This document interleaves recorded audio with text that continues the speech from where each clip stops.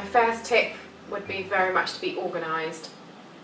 Just knowing where to obtain the information that you need in order for your accountant to review. So for example, knowing where the bank accounts are held, how to get hold of bank statements, whether there's online filing or whether you actually have manual copies held at home. Just very simplistic things, but being organised would be my #1 top tip.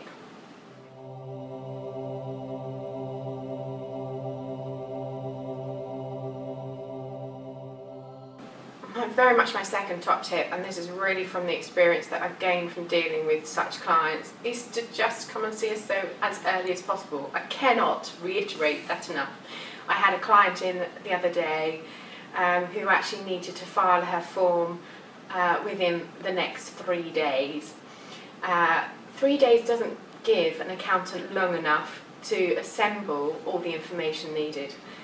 We did manage to, but it's not ideal. We want to consider the full picture, and with such a limited amount of time, you do get concerned that actually, are you achieving the best result for your client? So, just come and see an accountant early. Don't bury your head in the sand. Really stress that enough. Drop the children off at the school gates and go and organise an appointment with your accountant.